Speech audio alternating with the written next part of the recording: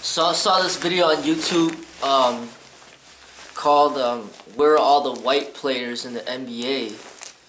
and they're just basically doing like a report about how like there's like very few white players left.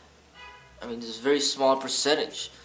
Most of all the players are all black, and some foreigners from other countries, but there's not that many white players left. And it's interesting, because they're saying, how it's just all black now. They're wondering where the whites are, and it's almost like a reverse type thing where typically it's like in a corporation there might be like a bunch of white people working. There's not that many blacks, and they're trying to get more blacks up in there. Or if you look at like politics or like the presidency, there's like a bunch of whites and then there's no blacks or just one black. But in the basketball, it's like, they're saying that it's all black, there's barely any whites, and they're wondering why that is. And there's this one guy that's trying to make it to the NBA. Supposedly he's good at shooting three-pointers, but he's only 5'11", and he's trying to make it to the NBA. And they're saying, why is it so hard for him to make it? But it's like he can't be that. He's not that good.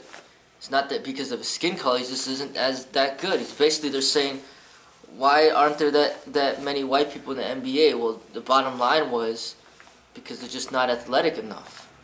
They're not as athletic as the blacks, or whatever the case may be, and they're just basing it based on performance. And a lot of the white guys can't handle the athleticism of a lot of these blacks. That's what their conclusion was, and I mean, they're just basing it off of performance. It's not about like race, and for that specific sport, genetically, for those blacks, they have a huge advantage. And it's not even about race anymore. And the whites might be complaining about it, but hey, there's no like absolutely like almost no Asian people in the NBA, so now the whites might get the feeling of how Asians feel. Hey, there's like no Asians in the NBA. There's a lot more whites than there are Asians.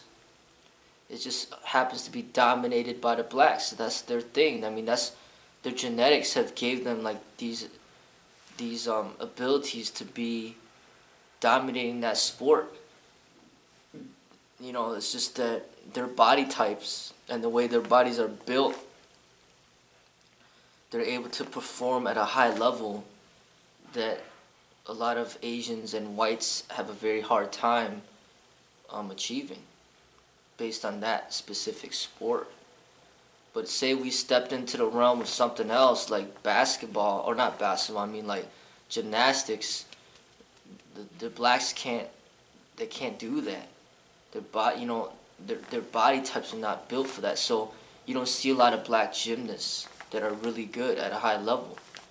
Like, when was the last time, I mean, it's not even about the race, but it's just like the body type, and really this guy that's white, he's 5'11", that's still not tall enough. That's not tall. That's like, you're not even 6 feet, and if you're going to want to make it to the NBA, you're going to have to be very gifted and skilled and talented, extremely skilled and talented to make it to the NBA at being short, like somebody like Allen Iverson or something.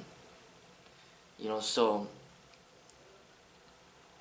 it's not even about race anymore. It's about your performance when it comes to the basketball and all the sports to begin with, and that's the reality of it.